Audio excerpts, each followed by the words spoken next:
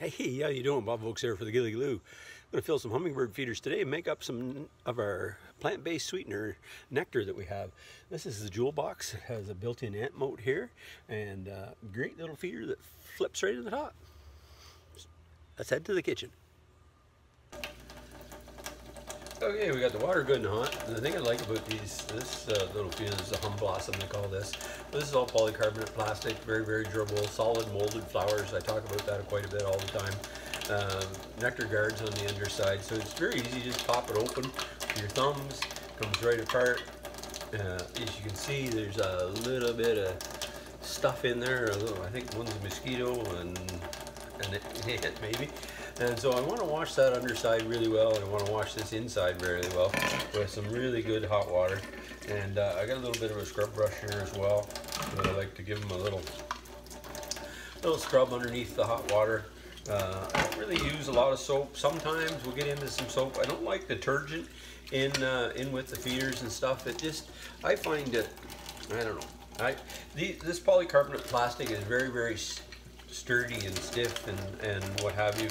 And I just don't like mixing the detergent with the plastic, particularly soft plastics. Very poor quality plastics are very porous and soft, much softer than this. This is a very hard, dense plastic, and it doesn't absorb odors the same way. But still, I don't like to have them. So this is the jewel box. This is a window feeder. It has a built-in ant moat that hangs on the window, and you can see there's all kinds of crud and stuff in the ant moat, which is not a problem, but there's still water in there, so we'll just get that down inside. And then this is completely empty as well. So and then what we were wanting to talk about in terms of the hummingbirds at this time of year, particularly the males, and I've been noticing around the feeders the last few days, the very characteristics of them.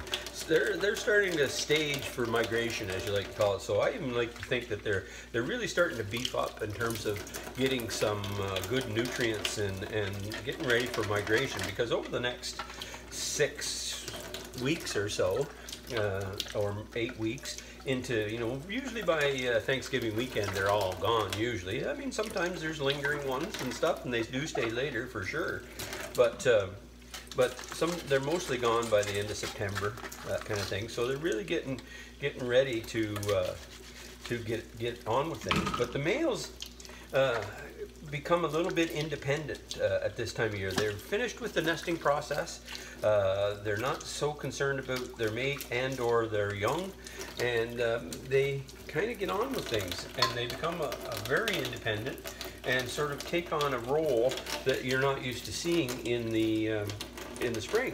And the other thing is that they're on the move a little bit more, so they're here, there, and everywhere, going to feeders, and then they start to protect the feeder. Whereas most of this spring in July, it's the females that you see at the feeders all the time.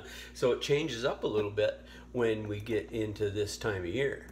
So it's kind of an interesting thing that it comes into that. So we've got stuff kind of ready here. We've got the feeders washed up. So I have my 4-cup measuring cup. I have the kettle. I got it all cooked up and ready to go. Let it boil. It boils fine. That's okay. It can boil. But I just let it sit. It's still good and hot.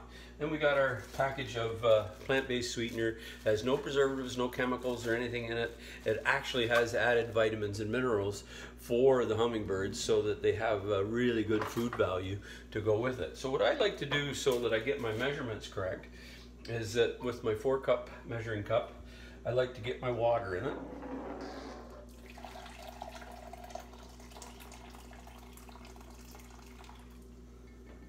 So that I know my calibration is right. So I have my 4 cups there. There's the measuring line right there. And good hot water, it's all ready to go. And then I'll take my sweetener and just get it opened up here. Mixes up really well, this. It actually is no problem what to blend in at all. And then we'll just put in the sweetener. Make sure we get it all out there. midsummer, sometimes I cut back a little bit. I'll add a little bit more water. They don't need quite so much when they're around the flowers and everything all the time. But this, then as it comes into the fall when they're staging for migration and stuff, I'll kind of up the ante a little bit again to give them a much higher food value, much higher sweetness. So there we go. We've got it in there. You can see the nectar in the bottom, and I'll just kind of stir it up, get it nice and dissolved in there. You can see it going clearer, clearer, clearer all the time. There, look at that, clearing right up. Dissolves very, very well in there. There we go. Now we'll leave that sit on the counter, let it cool off a little bit. Then I'll fill the feeders with this remaining that I had in the fridge in my jar. Then I'll wash out my jar, and after that cools a little bit, then we will go ahead and put that in the jar for over the next while. So I'm going to fill these feeders. The other nice, interesting part, and I've done this on other videos as well as we've gone along, is that there's fill lines here, so that you don't overfill your feeder. I was talking to a customer this morning, actually, that she was having a little bit of an interesting situation with one of her feeders and stuff.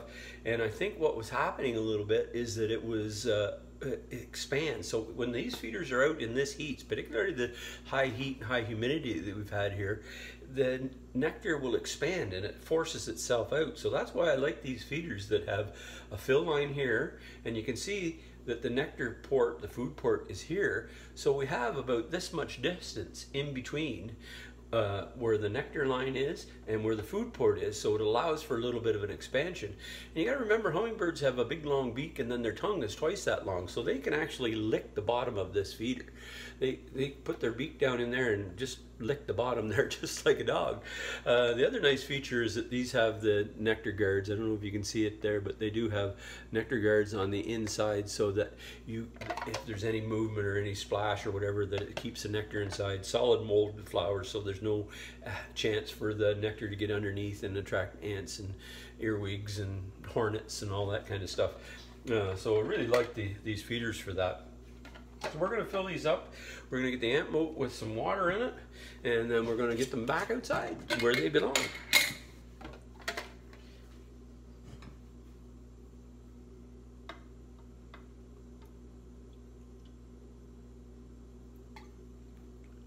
Perfect.